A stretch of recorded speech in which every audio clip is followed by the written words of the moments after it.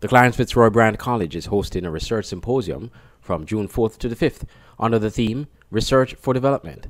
Dr. Leighton Lorraine, Director of Employee and Program Development, explained what the symposium will entail. The research symposium under the theme of Research for Innovation and Sustainable Development under various sub-themes, one of it being agriculture and food security.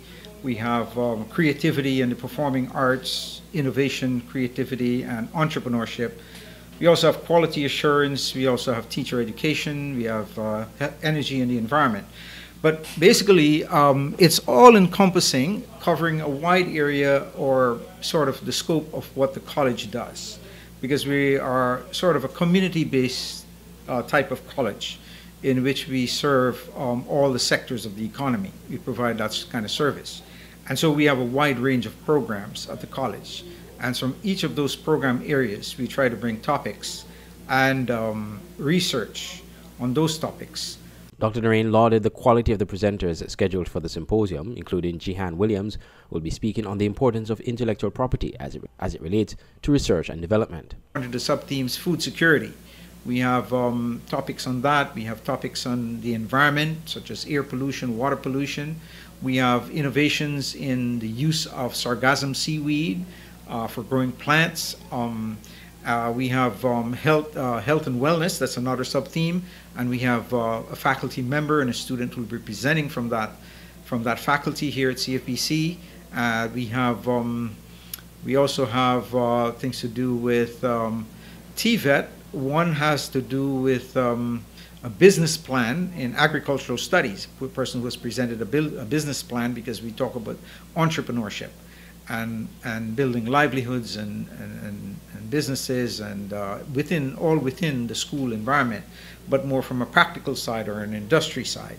We also have a student who will be presenting some kind of artwork, creative designs in African-style hats. Will be presenting that concept at the symposium, who has come up with actually a business idea and has actually developed a business out of it through whatever they have learned at the college and from their own experience. So yes, we have a wide range of projects to look at. We also have a group of students who had entered a design contest, where the presentation went to Dubai to design the pavilion for St. Kitts and Nevis at the World Expo 2020. That's coming up next year. And so they'll be presenting their design concept and showed how they came up with that idea, how the process that they went through, and the output that they have. So yes, we have a wide range of topics. I cannot possibly mention all of them now. Meanwhile, Dr. Lorraine stressed that this symposium would be focused primarily on the students and will be significant in the conveyance of knowledge and information within the education system. It is important because every year students are required to do some form of research, a student-based research project for whatever program they're in. Not only for the Caribbean Examinations Council at the Cape level, but for our in-house programs like capstone projects and so on.